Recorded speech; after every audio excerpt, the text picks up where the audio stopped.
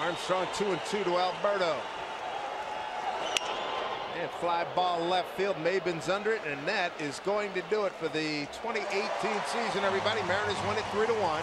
And the Mariners get their 89th win. It's the 6th most wins in franchise history. And so concludes the 2018 season.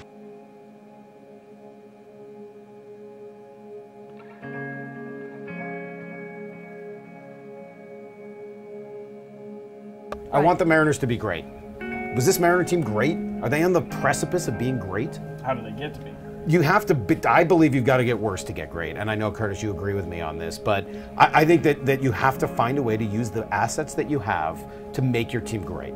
And that means trading Haniger, trading Diaz, trading Gonzalez, trading Segura, trading Paxton, trading anybody on your team that you think can help bring back players that can be part of a legitimate nucleus in 3 to 5 years that can make you great. Not good, but great. And if you don't want to do that, you've probably got to go spend a tremendous amount of short-term money. And I don't think history is behind that as being a successful strategy. Well, they can't spend that money because they're going to run into the luxury tax, which is something that they won't do if you're talking about huge, huge, huge sums. So what would you do? Of money. I think they are in a spot right now where there's not much. I don't believe that they can tear down that much. And my problem with that is there's no guarantee. You get 5 years out and you don't have anything at that point, then you've got a problem.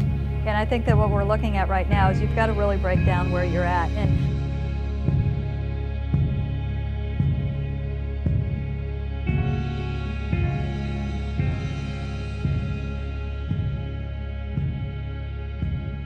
Mike Zunino will be an all-star with the Tampa Bay Rays. You can book that. Oh, I can't wait. In 2 years or less, he will be an all-star, and you can book it. He's going to hit like 224, but he's going to hit 35 bombs in that place. He's going to be the best defensive catcher in baseball, which he was this last season with 12 runs saved, and a pitching staff that is absolutely going to love him. He's going home to where he's originally from, where he was the Golden Spikes Award winner, where he was the number 3 pick in the draft, and he's going to turn into a tremendous player. You can book that right now on November I'll take those 8th odds. of 2018. I'll take those odds. Okay. I'll take them just fine. Oh, good.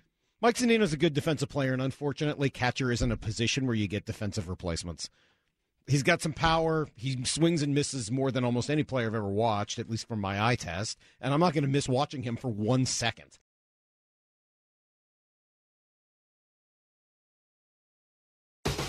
On Monday, November 19th, the Yankees made an instant upgrade to their starting rotation by acquiring left-handed pitcher James Paxton from Seattle in exchange for 3 minor leaguers, headlined by top overall pitching prospect Justice Sheffield.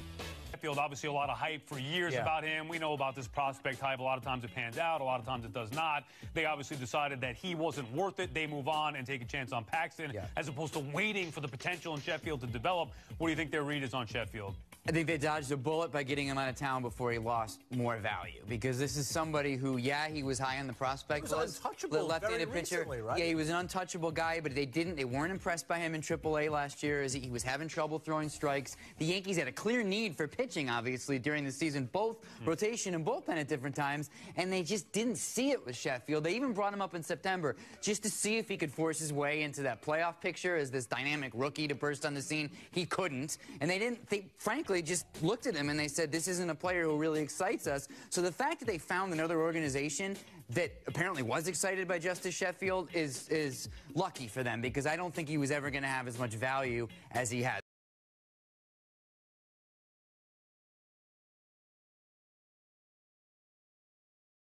The Mariners have made what appears to be a mega deal. Not done yet, hasn't been officially announced, but it sure sounds like we know the details at this point. They'll be sending Robinson Cano and Edwin Diaz plus cash to the New York Mets. They get back a package that includes a couple of the Mets' top prospects, Jared Kelenic and Justin Dunn, both of whom are number 1 picks, first-round picks. In Kelenic's case, number 6 pick in the draft just a year ago, really big-time prospect. In Dunn's case, he was more of a back half of the first-round guy. He was actually a player that they may have taken instead of Kyle Lewis if Lewis hadn't fallen to them at that pick a couple of years ago. So let me just tell you this and give me a moment or two here. I feel good about this. Yeah. I generally feel pretty good about what the Mariners have done yesterday. It's not perfect. It's not an A+. It's not an A. It's probably a B+, A- for me. Okay. Based on what they could have gotten for Diaz versus what they did. But I'll give you 3 reasons why I feel pretty good about it. Number 1, legit talent. They are getting back 2 first-round picks who are young, who are in their time frame. They are legitimate talent, and Kelenic especially he's the big piece of this deal. He is, by all accounts, a baseball-obsessed leader.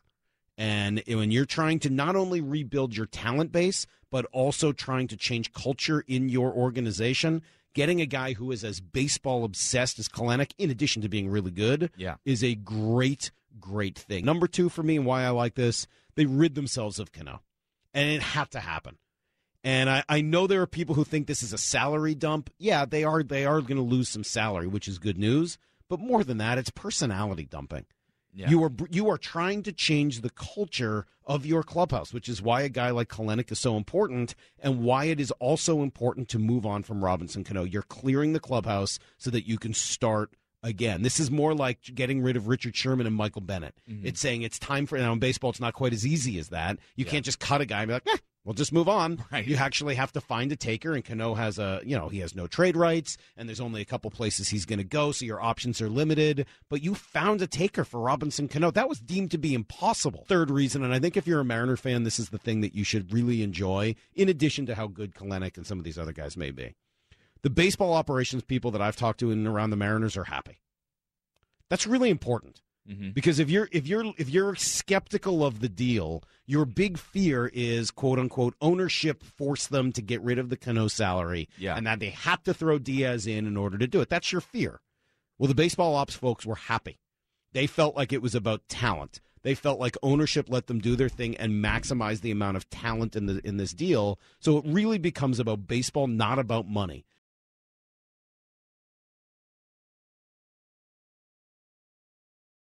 With the 6th selection of the 2018 MLB draft, the New York Mets select Jared Kelenic, an outfielder.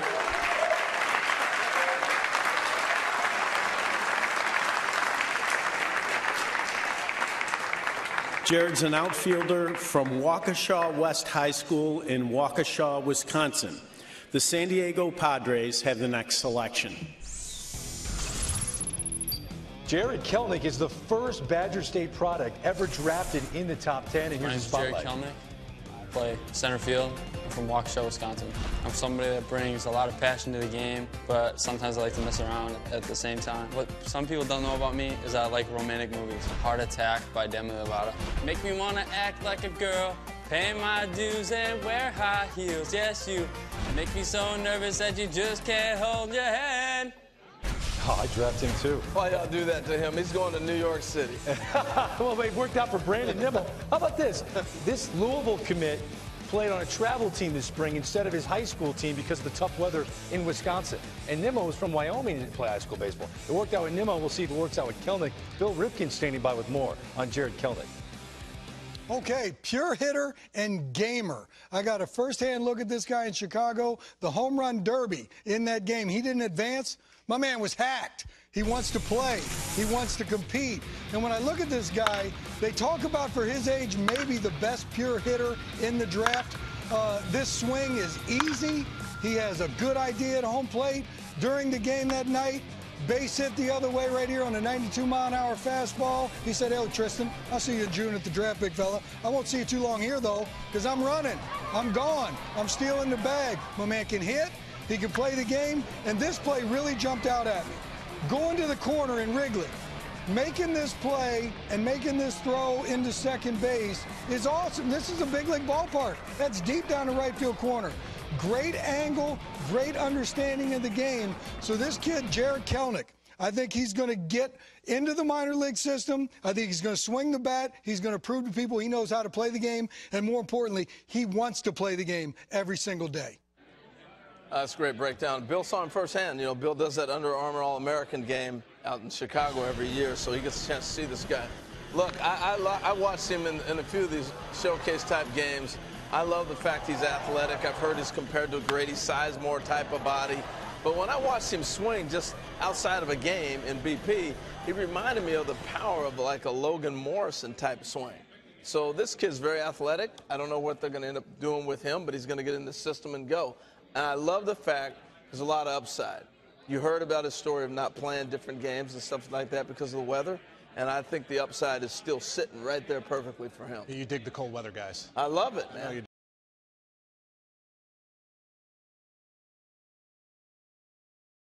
Wow. Seattle, what are you doing? If you're a Seattle Mariners fan, you can no longer be upset about the haul you got back for Cano and Diaz because, oh my God, is this a horrible trade in my opinion.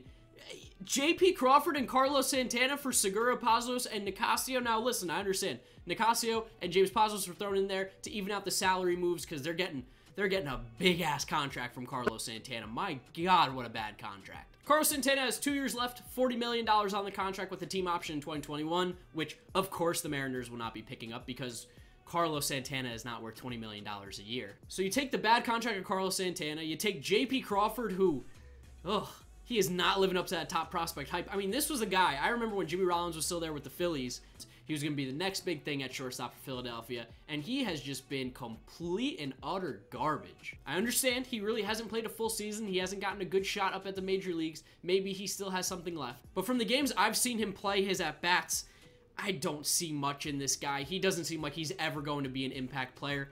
Decent with the glove, nice glove at shortstop, but he can't hit a lick for his life. He's terrible at the plate, terrible. You know, we really didn't anticipate moving Robbie Cano. And as a result, we didn't really anticipate moving Edwin. But the rest of it is much by design. And I can't say as we're completely done yet, but I think most of the heavy lifting is done. And I think all the guys that we have acquired, J.P. Crawford is going to play at 24 years old this year. Justin Dunn's going to play at 23 years old. You know, the only player that we have acquired in the last month who might be pressed to get on the front side of that window is Jared Kelenic. Everybody else should be kind of making their way towards Seattle, if not immediately, then certainly by midseason 2020, which was that was the timeline we were trying to set up. And then they join a group of players we already have in-house.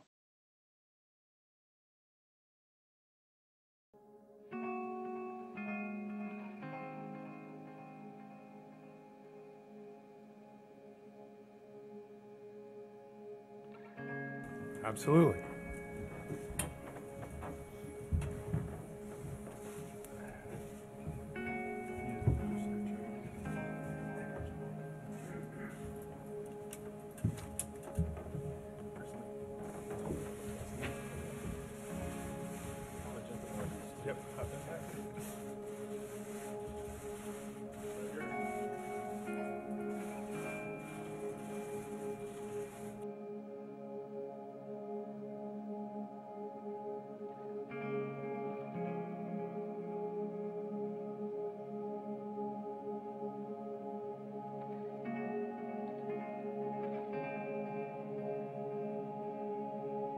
Hi everyone. My name is Yusei Kikuchi of the Seattle Mariners. I'm very happy to be here. Today is a very special day for my family and I. Thank you for my family and amazing wife Rumi, my friends, my high school coach, and my mentor Mr. Sasaki for supporting me every day. Playing in the big league has been a dream of mine since I was 15 years old. Thank you, Save Lions, for letting me go on and dream my dream. Miners ownership and Mr. Dipoto and Mr. Service, thank you for this new journey. And to my new teammates, I can't wait to meet you guys soon. Thank you. Gut reaction, Joel Sherman, Dan O'Dowd, John Flaherty with us. Mariners signing Yusei Kikuchi from Japan, 3 years, $43 million, $56 million guaranteed, and then there's more to that deal than even that. It could go on and on. There's a 4-year option after that. Joel, your thoughts? Mariners open against Oakland in Tokyo next year. I bet you Mr. Kikuchi starts one of those 2 games. Okay, what do you think? I think he reads like a solid number 3 starter. Pitch mix similar to Corbin, 85% fastballs and sliders. Concern, he's a 6-foot left-hander. Will strike out more guys here than over there because there's no launch revolution in Japan. It's more contact. Okay. I like the deal because the organization gets 3 or 4 years to kind of evaluate what he's going to be and then make a big-time decision after that. Obviously, in a rebuild, it's going to take some time.